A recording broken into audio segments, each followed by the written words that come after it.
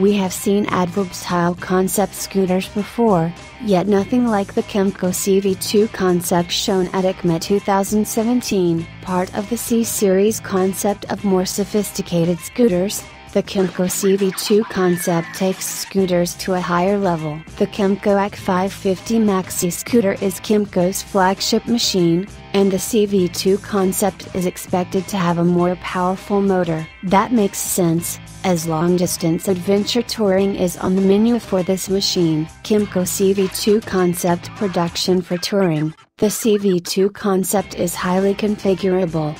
You can configure it in various combinations with side bags and a top box. When riding solo, the top box is mounted on the passenger seat. Whether the top box is used or not, both the rider and the passenger get adjustable lower back support. The C-Series is introduced with the Kymco Multi-Fit concept to expand the versatility to cover any trip of riding alone or with the passenger. The rear case, side cases, top case, rear seat and hard top are all attachable upon demand. There is even a child footrest. All of these accessories are designed to satisfy the needs of riders for different purposes. Street-oriented Metzeler tires will allow the CV2 concept access to unpaved roads, and the ground clearance is ample. Adverb riders will appreciate the adjustable windshield, as it can be moved down for more airflow at low off-road speeds. Kymco CV2 concept for sale motorcycle style functional features are present in the form of inverted forks,